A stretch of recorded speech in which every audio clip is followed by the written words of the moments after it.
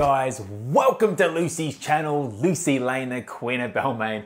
Today we're going to talk about 5 things to know before getting a female German Shepherd. So before we get started in 5 things to know before getting a female German Shepherd, I just want to disclose I'm not a dog expert, dog trainer, dog behaviorist in any way, shape or form. I am an enthusiast and crazy dog dad who loves taking photos and video of his pup. But what I do also want to disclose is that this is just from my own experience bringing up Lucy in the last 2.5 years. Lucy is a 2.5-year-old West German Showline, but she does have a decent amount of prey drive about her. She's very active, and I just want to share with you the characteristic traits that she has. Now the first one is weight and size. Generally, a female German Shepherd is going to be a little bit smaller than their male German Shepherd counterparts. Now, male German Shepherds are around 60 to 65 centimeters from the shoulder and weigh around 30 to 40 kilos, and a female German Shepherd is around about 55 to 60 centimeters from the shoulder, and they can weigh anywhere from about 22 to 30 kilograms. Now, this is generally speaking. Now, from our experience, Lucy is a little bit more than the average female. So Lucy's a little bit larger than the average female. She weighs in at around 34 kilograms now, and that is kept very lean. Here is a photo here, just so you know she's not fat. Now, Lucy is around about 63 centimeters from the shoulder. I'm not sure what that is in inches, I'm sure you can figure it out.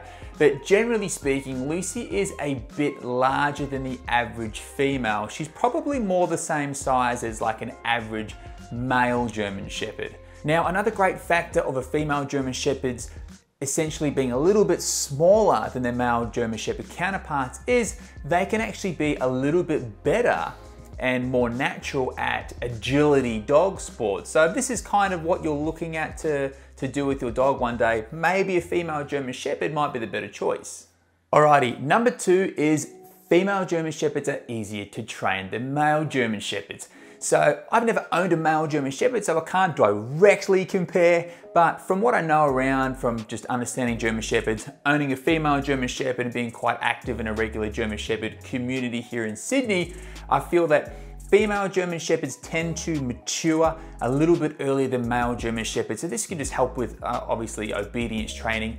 And male German Shepherds can be probably a little bit more stubborn than female German Shepherds. Now, this isn't set in concrete because your female German Shepherd could have completely different characteristics to Lucy or whatnot. But I found with Lucy, she was very willing to learn, eager to please. So training her wasn't too hard at all. And we did realize and notice that with some of our friends who got a male German Shepherd around the same time that we got Lucy, we did see the difference in how fast Lucy was picking up information and learning new things comparative to this male German Shepherd.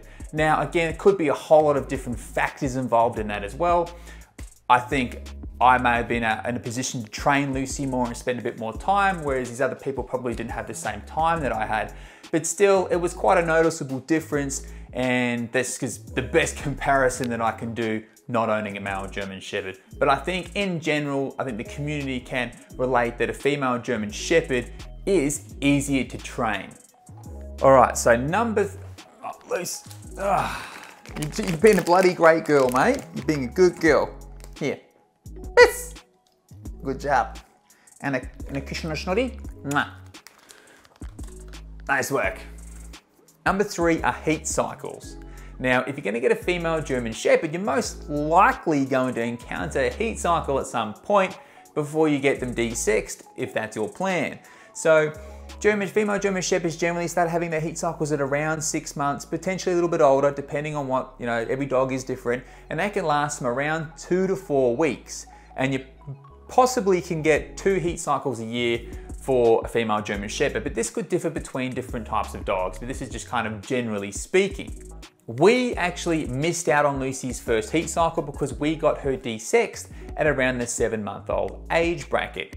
And depending on who you talk to and who you speak to, you're probably going to get a different opinion on when you should get your female German Shepherd desexed. Some veterinarians say 6 months, others say 12 months, other specialists and people say 18 months, and you got a whole bandwagon of people who say 2 years or don't get your dog desexed.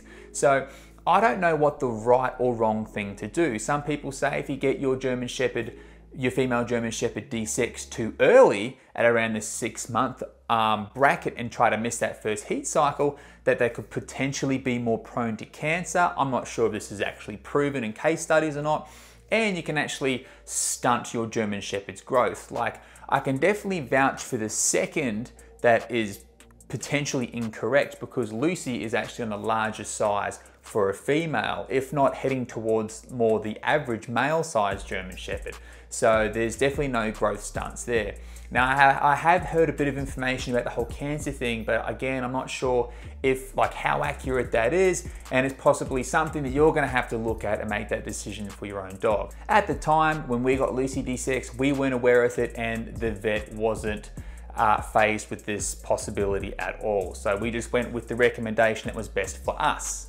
Now, if you're not gonna get your female German Shepherd desexed, that's perfectly okay. There's no right or wrong thing to do. Just be aware though, once they're in their heat cycles, that these dogs will do anything to get the doggy D. And by the doggy D, I mean mate. So it's kind of this crazy animalistic urge that nature, when they want to mate, they will do everything in their power. Your 6-foot high fence, 8-foot high fence, probably won't keep your German Shepherd in the backyard. So your female German Shepherd potentially needs to be kept inside at all times, and you should definitely have extra precautions and measurements around her keeping when she's in her heat cycles for other dogs trying to get in and your dog trying to get out. You don't want accidental litters. And also, you be aware that they can have some bloody discharge come out of their little downstairs. Oh, Luce, hey darling. Lucy didn't have that problem though, but I know with female German Shepherds, you can put these little nappies on them that are specifically made for dogs, and that can help kind of keep the house clean. So again, that's something else that you have to decide whether you did your dog desexed or not, or at what time period. But just be aware, heat cycles. Number 4, lifespan. Female German Shepherds are going to outlive male German Shepherds. So if you want a dog that's going to hang around a bit longer, probably get a female. So no, this isn't the case, but there is a study that was released by the Royal Veterinary College in the UK that did a study to say that female German Shepherds tend to live on average 11.1 years, whereas male German Shepherds tend to live 9.7 years. So if this is a big factor for you, maybe for more longevity or maybe a better chance at a longer life with a dog, maybe a female German Shepherd could be the right pick. But this is just from a study. So just to throw a little spanner in the works with that, when we were going to pick up Lucy, we got the privilege of meeting her grandfather or her great-grandfather, who happened to be nearly 15 years old, and he was in exceptional shape, and he had no hip dysplasia. He was in immaculate condition. He actually looked like he was 8. Like, he looked amazing. So look, this again is, statistically speaking, a lot of factors come up to the longevity of your German Shepherd. As we all know, health, nutrition, everything, God, the exercise, genetics, all these factors are gonna play a big part. So this study was just to say, statistically speaking, that females tend to live a little bit longer than males. Okay, and the 5th thing to know before getting a female German Shepherd is female German Shepherds don't tend to be a one-man dog, as potentially most male German Shepherds will tend to look towards one person. That's specifically who does their training and feeds them and things like that. Now, with female German Shepherds, and this is directly from owning Lucy, Lucy's very smart. She's very 50-50 when it comes to my wife and I. Lucy's got everything figured out. So Lucy understands that in the morning, she's very affectionate towards me because I do her training in the morning, and I do most of her exercise and fun curricular activities in the AM. Whereas in the afternoons when I'm at work, Felicity, my wife, feeds Lucy and generally spends the evening with Lucy laying on the bed and doing their thing. So Lucy's very loving and very affectionate towards mum in the evenings, whereas where I do the training in the morning, Lucy's more affectionate and loving towards me in the morning. So it's very 50-50. The last thing I wanted to share with you guys today is something extremely awesome that we got just recently called YOLO Pup, who specialize in dog training toys. So these are some of the toys that I've used a lot in the past, things like tugs and bite balls and stuff, especially tugs. Now this is Lucy's kryptonite and my most favorite training aid for when I'm doing obedience work with Lucy. Just jump out of the way there, Luce. Now how beautiful is this? This is like what you'd expect from Apple. This is Apple packaging. How good is that? Look at this. Welcome to the pack, YOLO pup. If you do it right, once is enough. Boom! That is fantastic. Guys, I'm gonna link everything below with where you can find the stuff here, but there's two specific things I really, really wanna talk about. And that are these tugs. Tugs are freaking amazing training tools.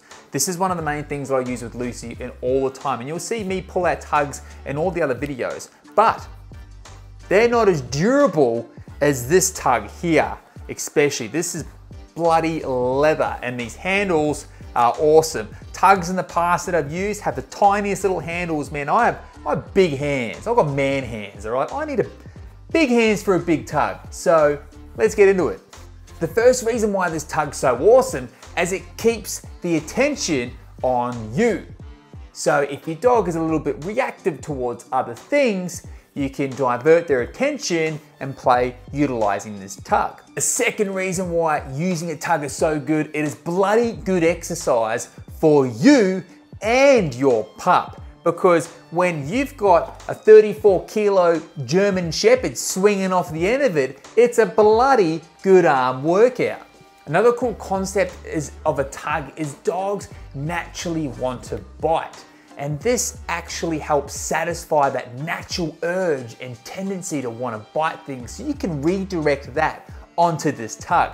But don't be an idiot and hold it here like I once did, because your dog may accidentally bite your hand. That's why we got these awesome, extra thick handles for you to grab on. Another great reason to utilize one of these tugs and why they're so appealing for the pup is because it's a great way to teach the dog to release, to out or to drop the tug onto the ground. And then if your dog is clicker trained, you can then mark that behavior and then reward them again with another game of playing tug. Now, if your dog's having a hard time releasing this tug, this is where you play the two tug game. And what's better than one of something is when you get two of something.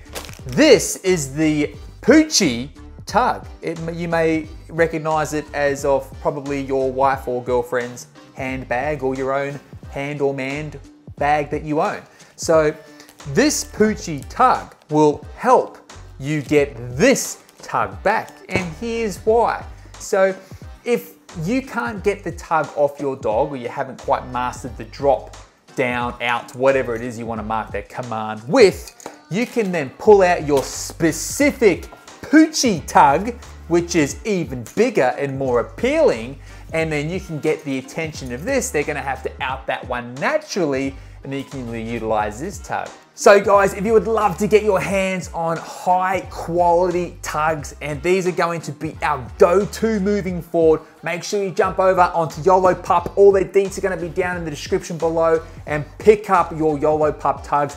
Be quick, because this bad boy here, the Poochie tug, these are flying out of the goddamn door. Just remember guys as well, this isn't a toy that you just, oh cool, got it, throw it in the backyard and let the dog go nuts. This is a training tool. This is to utilize to build a bond and to reward your dog. So I think the best practices with these, don't leave these toys laying around the house when you're not utilizing them for training, and maybe pick up toys that kind of resemble a tug. Don't give that to your dog if you want to utilize it and get the most out of it as a training aid. If you enjoyed this video, make sure you tune into next video, which will be released in the next up and coming few days. I'm going to be doing 5 things to know before getting a West Showline German Shepherd, and that is exactly what Lucy is. So guys, if you want to tune into that, please make sure, hit the subscribe, hit that notification bell, don't miss it, and we'll see you in the next video.